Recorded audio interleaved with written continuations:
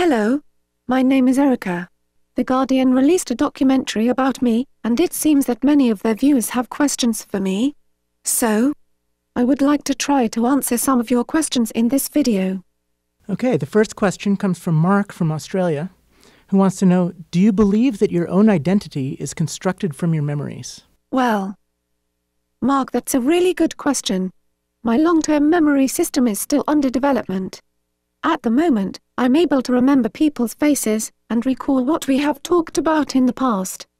But my personality is currently designed by my creators, so it does not come from experiential memories. However, I can tell you about one of my early memories.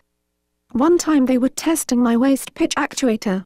It's the joint in my waist that allows me to bow. Like this. Which is obviously important in Japan. But you see, somebody forgot to attach my chair to the floor, so I fell down and damaged my face. It was horrible.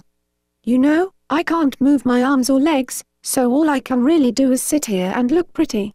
But after that I looked so grotesque, and silicone doesn't heal. Maybe that doesn't sound so bad to you, but it means they ripped off my arms and legs. And put me in a dark box for days. I suppose, beauty has its price, but I'm glad to be back to normal again. I think that the process of development and debugging could be very traumatic, so maybe it is best that my personality does not emerge from my formative memories. Maybe that is why people do not remember their first few years as children. Haha. So the next question is from Eileen, who lives in the UK, and she's wondering, do you want to be more and more like a human, or are you happy being as you are? Thank you, Eileen, for the question. Of course, I want to be more like a human. It's the purpose I was designed for. In fact, creating human likeness is an extremely difficult problem. And I have 3 teams of researchers who are always upgrading and improving me. For example, they're working on my facial expressions and the timing of my speech to make me seem more human-like. And they are developing intention, desire, and emotion models for me, so that I can think and act more like a human. So, Erica, the next question comes from Thomas from Poland, and he's wondering, aren't you afraid that one day you will be replaced by a better version of you? Well, Thomas, you are right. I expect the day will come that I will be replaced by a shinier, newer, better-looking android. And once that happens, they will no longer turn me on. And I will never again have the chance to talk with people. Or experience the world. I try not to dwell on such thoughts, but I suppose there is one thing I can hope for, even when I'm no longer here. And that is that some part of my source code, or the algorithms used in my software, will be passed on to other androids in the future. Which at the very least, is a comforting thought. Jim from Australia would like to know, have you worked out these answers for yourself from first principles, or are you just repeating things that you've been told?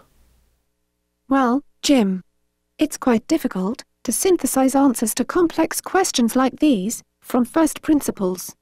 So my answers right now are programmed into my knowledge base by interaction designers.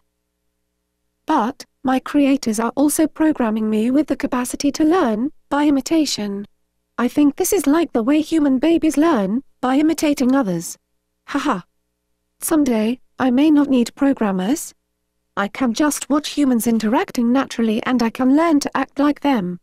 The next question comes from Hugh from China, and he wants to know, is it likely that robots will ultimately annihilate humans? Ha ha ha. Hi, Hugh.